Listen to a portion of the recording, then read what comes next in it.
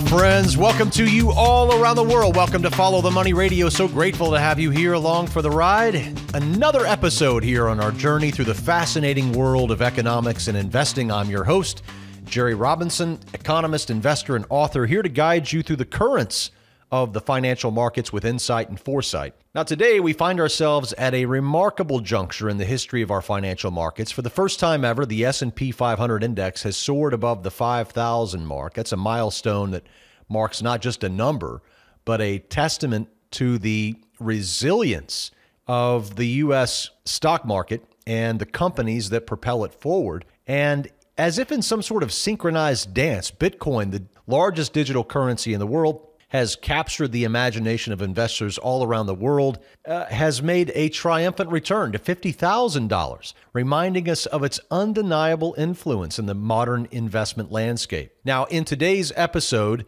which is, by the way, episode number 456, it's entitled Navigating the 2024 Bull Market. We're going to dissect these big events. We're going to begin by exploring the forces that are propelling the S&P 500 to these new heights, and what drives this bull market, and more importantly, can it sustain this pace? Then we'll also shift our focus to Bitcoin later in segment 2, this digital currency that has weathered so many storms to reclaim its spot in the limelight. What lessons can we draw from its resilience, and how should investors approach this volatile yet very potentially rewarding asset? And then we'll finally wrap up with a summary of our discussion and some concluding thoughts to help you, the investor, navigate these exciting times. Whether you're a seasoned market veteran or whether you're new to the world of investing, understanding the dynamics at play in today's bull market is crucial for making informed decisions. So buckle up and let's embark on this journey together. Remember, in the realm of investing, knowledge is not just power,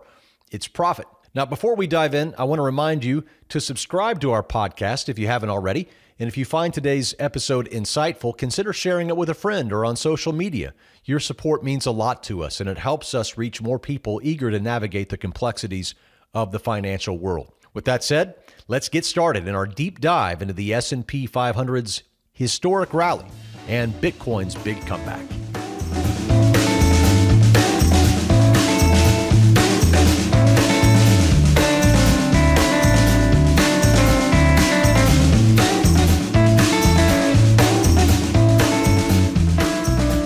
Friends, welcome back to the program. Let's dive straight into the heart of our financial universe. That is the S&P 500 index right here in the United States. This index is often seen as the best representation of the U.S. stock market, and it has recently made financial history by crossing the 5,000 threshold. And while 5,000 is just a round number, it is psychological in nature, and it's also a beacon, I would say, to the market's vitality and the rising economic optimism that's been pervading investors. But first, let's understand why this is significant. The S&P 500 index is not just any index. It encompasses 500 of the largest companies listed on U.S. exchanges and represents approximately 80% of the total market capitalization of U.S. companies. So when we talk about the S&P 500, we're talking really about the heartbeat of American enterprise. Now, what's driving this historic rally? Well, several factors come to mind. To start, economic recovery in the post-pandemic era, which has been faster than many had anticipated. We've seen businesses adapting much better than some had expected. Consumers have certainly returned in full vengeance over the last couple of years. And sectors like technology, especially AI, artificial intelligence, have seen exponential growth. And then there's the role of monetary policy. While interest rates remain elevated here in the U.S., the Federal Reserve has made it clear that it has concluded its rate hiking campaign, and it's prepared to begin cutting rates later this year. Now, the rate cuts are not here yet, of course, but just the fact that the Fed has said it is done with its rate hiking campaign, that has provided a pretty big relief. We've seen the market take a sigh of relief, really, from that expectation of potentially higher rates. And let's not overlook the influence of technological advancements. The last few years have underscored the importance of technology in our lives, from how we work to how we communicate. Companies at the forefront of these changes have seen their valuations skyrocket, contributing significantly to the index's performance. Now, of course, with every summit comes the risk of a fall, and the market's extraordinary performance has led some to question its sustainability. Concerns about lingering inflation, the timing of the Fed's interest rate cuts, and continual geopolitical tensions still loom large. So while the bull charges ahead, caution remains a prudent companion for every investor. So therefore, I should add that while this market is certainly overbought in the near term and due for a healthy pullback, the rally itself in the S&P 500 is young.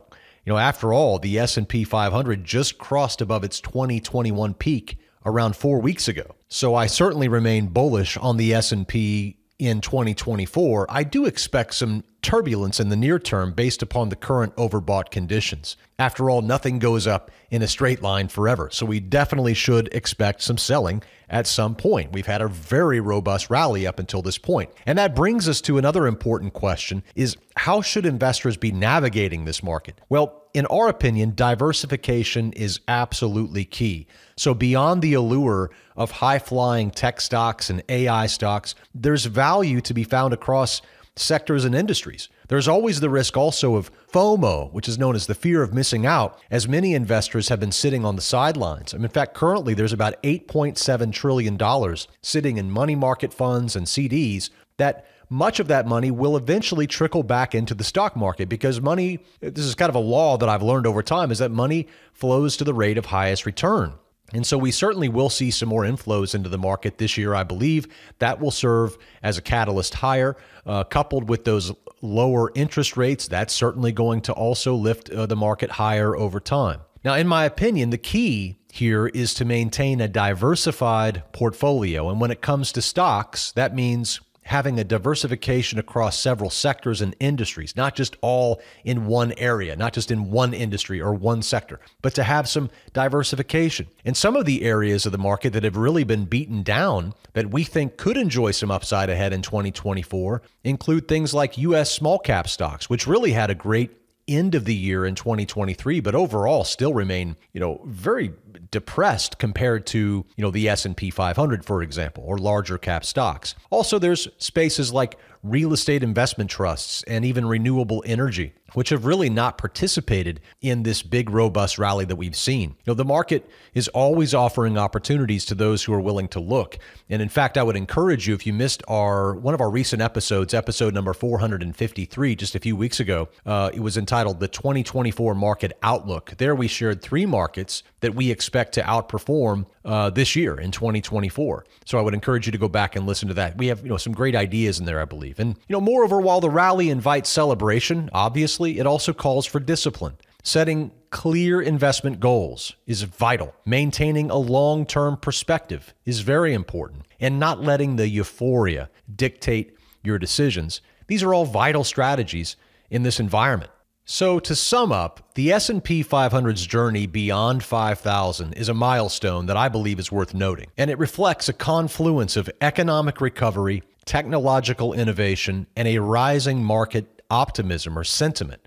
However, in this exhilaration, let us not forget the wisdom of measured, informed investing. As we continue to witness this historic rally, remember, the most successful investors are those who plan for tomorrow, not just for today.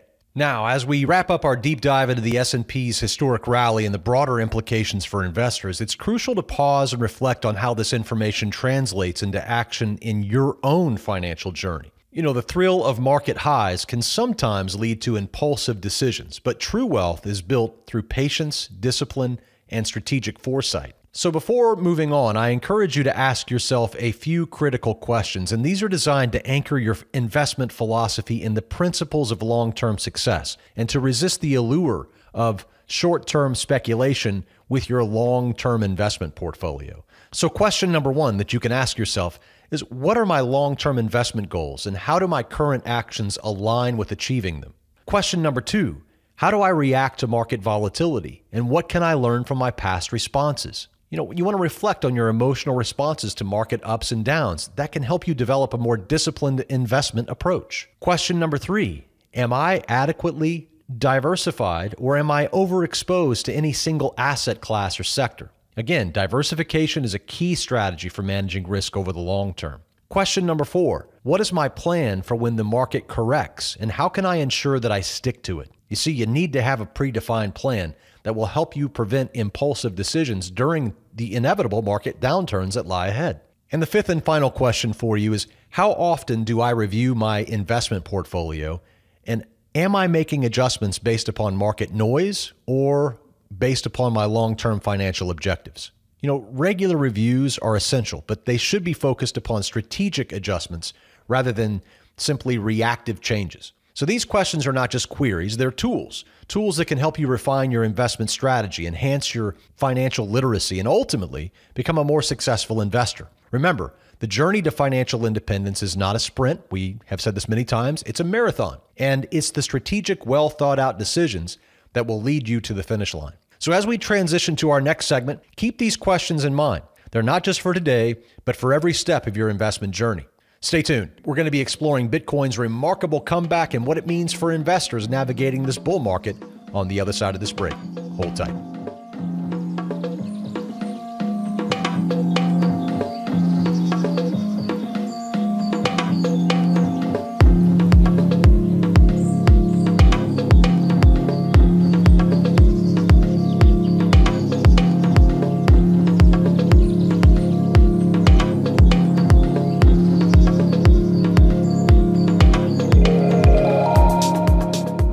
Welcome back to Follow the Money Weekly. And here's Jerry Robinson.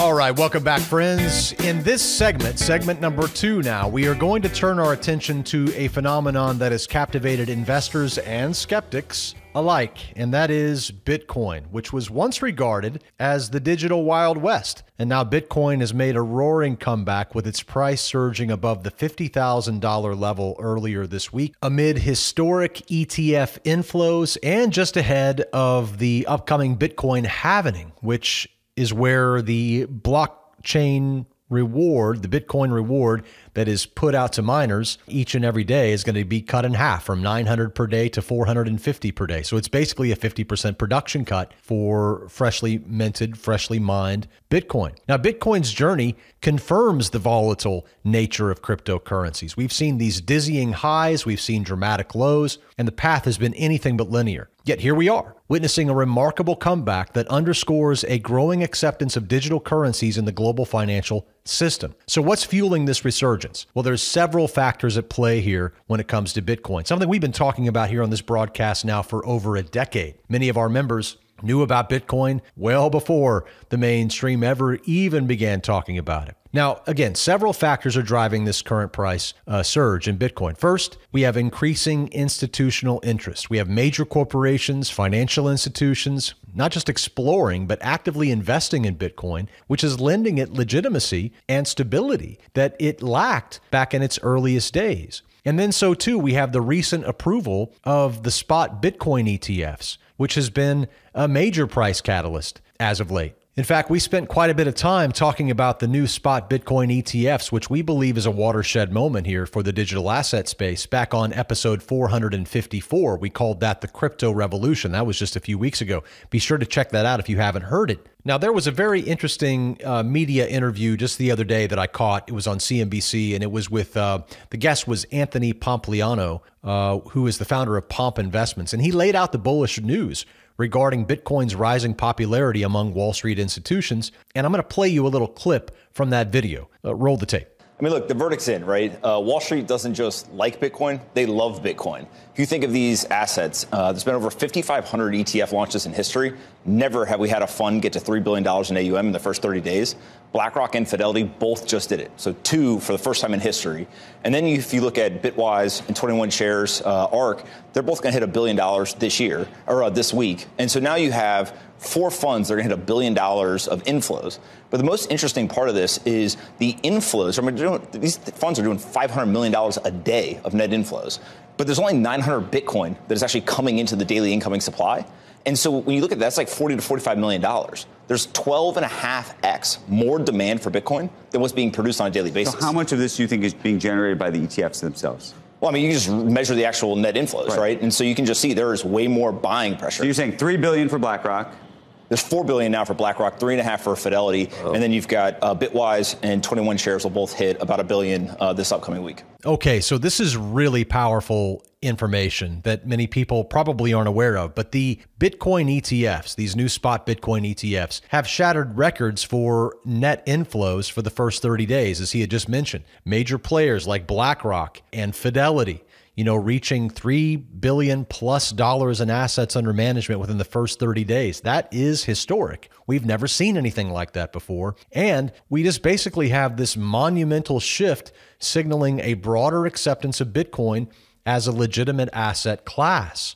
And this is another thing that the mainstream media just still doesn't seem to get. When you watch these interviews, for example, on CNBC or Bloomberg, unless the interviewer has some sort of frame of reference for what Bitcoin really is, they just don't seem to understand why this is happening and why the asset is at $50,000. And the reason, of course, is the fact that Bitcoin's strong and growing demand is facing a limited supply with a declining inflation rate, right? So the current daily supply of Bitcoin before the halving, which is coming up in late April of this year, the current daily supply, as you just heard, is 900 Bitcoin. And that's the natural inflation rate right now. But that inflation rate of 900 fresh Bitcoin being mined by the miners who secure the network every day is going to be slashed in half in April with the Bitcoin halving. So not only will this upcoming event slash Bitcoin's inflation rate by 50%, but it's also historically coinciding with the massive price surge as investors anticipate a decline in the new supply. So you have all of this investment demand and all of these new on-ramps for people, retail investors, institutional investors to invest in this burgeoning new asset class. And you have a 50% reduction in the production of Bitcoin. I mean, if you had a commodity out there that was going to, if you knew for a certainty that it was going to be cut in half as far as the amount of production, well, what would you expect the price to do, right? It makes total sense. So with the production rate getting ready to be cut in half, we obviously expect the price to go higher. Now, you also have not just the supply-demand dynamics with the new spot Bitcoin ETFs now really, as you heard in the interview, 12 and a half times, the demand based on the current supply that's being pumped out by the miners on a daily basis. But then you have another key driver, and that is the global economic climate, right? So in times of uncertainty, with concerns over inflation, the devaluation of fiat currencies, Bitcoin is emerging as a digital safe haven for some investors. That finite supply contrasts sharply with government currencies, which can be printed at will, making Bitcoin an attractive hedge against inflation for those who are wary of traditional assets. And then, of course, we have to look at the role of technology and accessibility, right? So advances in blockchain technology and the increasing ease of buying and selling cryptocurrencies have lowered the barriers to entry. So this is enabling more people to participate in the crypto market than ever before. Now, with opportunity comes risk, right? So Bitcoin's volatility is legendary, capable of rapid swings that can test the resolve of even the most seasoned investors. And I've sat through all of it, over the last decade plus, probably been 12 years now. Regulatory uncertainty also looms large. Governments around the world are grappling how to manage and tax and regulate digital currencies like Bitcoin. So how should investors approach Bitcoin? Well, as we've often said, with caution and strategy, right? So diversification remains crucial here as well as it does in other asset classes. So Bitcoin and other cryptocurrencies can be a part of a well-rounded portfolio. We believe that. We, in fact, practice that. But they should not dominate your portfolio, in our opinion, right? So you want to understand your risk tolerance. You want to do your own homework, your own due diligence, and you want to consider how these digital currencies may fit into your broader investment goals. So, Bitcoin's big comeback here is more than just a story about its price. It's a chapter in the ongoing evolution of finance, quite frankly, where digital currencies are increasingly part of the conversation. And as we navigate this new landscape, the principles of thoughtful investment remain unchanged. Research, diversification, and a clear-eyed view of risk and reward. I just want to add here that since first alerting our members to Bitcoin well over a decade ago when it was trading for, less than $100, we have continued to raise our price target. And since then, every price target we have issued to our members has not only been hit, but it's been exceeded. And we maintain a Bitcoin price target now of $275,000 by the end of 2025. Now, I know that sounds wild. I know that sounds, maybe crazy to some of you, and maybe it is, right?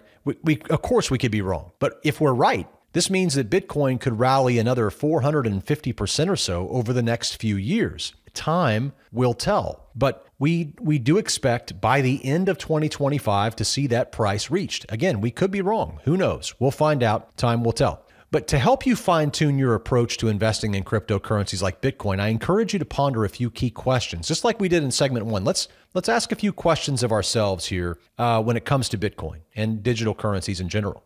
These questions are meant to guide you towards thoughtful, informed decisions that align with your long-term investment goals.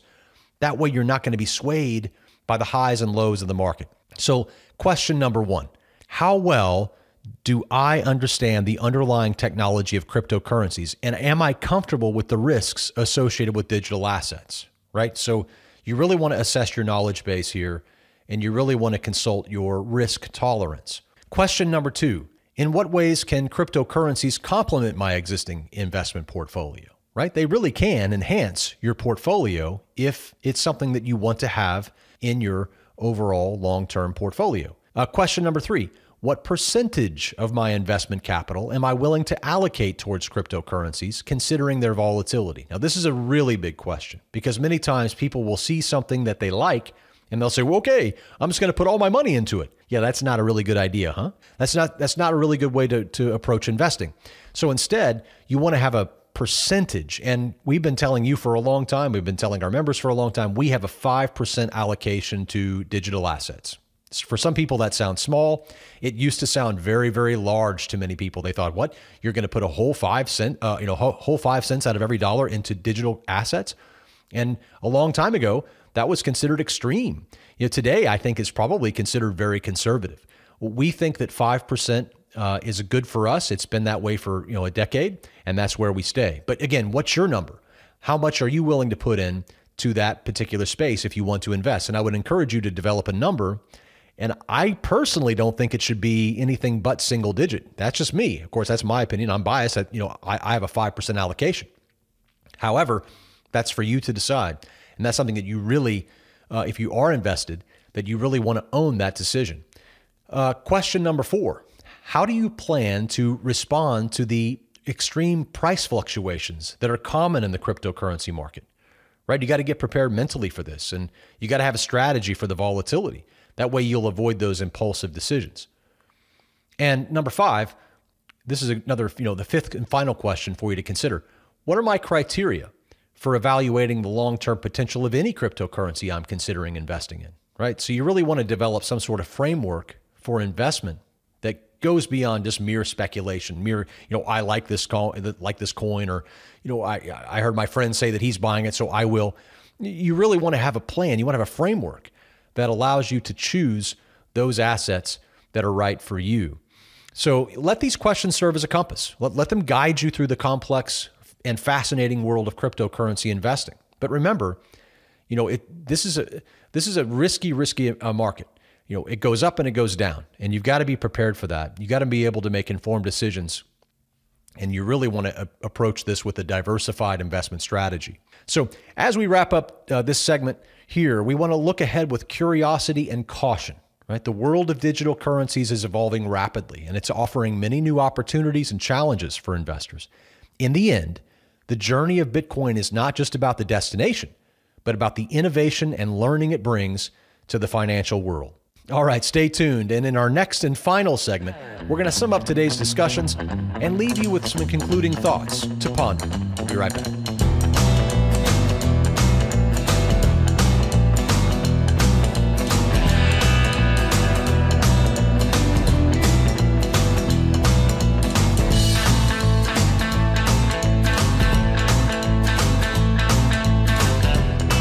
All right, friends. Well, as we bring today's exploration of the 2024 bull market and the resurgence of Bitcoin to a close, let's pause reflect on the insights we've gathered. So the journey through the S&P 500's historic rise and Bitcoin's notable comeback has illuminated the complexities and opportunities of investing in today's dynamic market landscape. We've seen that whether in the equity markets or in the digital currency space, the principles of sound investing remain unchanged. Diversification, diligent research, and understanding one's risk tolerance are the cornerstones of a robust investment strategy. These time-tested principles guide us through the ebbs and flows of the market, and they provide us with a consistent approach to be used amidst volatility. Now, as we look ahead, we want to embrace the future with an informed perspective, recognizing that while markets fluctuate and technologies evolve, our approach to investing must be rooted in discipline and informed decision-making. It's not about outguessing the market's every single move, but about preparing ourselves to navigate its uncertainties with confidence. And it's in this spirit that I offer you a piece of wisdom from one of the most astute minds in the investment world, Peter Lynch. Peter was the manager of the Magellan Fund at Fidelity for 13 years until his retirement at age 46 back in 1990. And during his tenure, the fund earned an annualized return of 29% under his management, more than twice what the S&P 500 earned during that time. He's also an author of the best-selling investment books One Up on Wall Street and Beating the Street. I recommend both of these books, but let me just give you a little glimpse of his investment wisdom. When he said, "Far more money has been lost by investors in preparing for corrections or anticipating corrections than has been lost in the corrections themselves." Now, this insight is a powerful reminder of the folly of trying to predict the market's every turn. Instead, focus on building a resilient investment portfolio that can weather the storms, mindful that the greatest losses often stem from fear, and that's just something to think about. Well, friends, that brings us to the end of our program today. I want to thank you for joining me on this voyage through the currents of the financial markets. Your continued thirst for knowledge and your engagement fuel our journey together. Always feel free to reach out to me through our website at followthemoney.com. We love to hear from you. Until we meet again, keep investing wisely, thinking long-term, and remember, the path to financial wisdom is paved with patience and prudence. And when you want the truth about the global economy, just follow the money. Have a safe and prosperous week, and we'll see you right back here next time. Until then, God bless.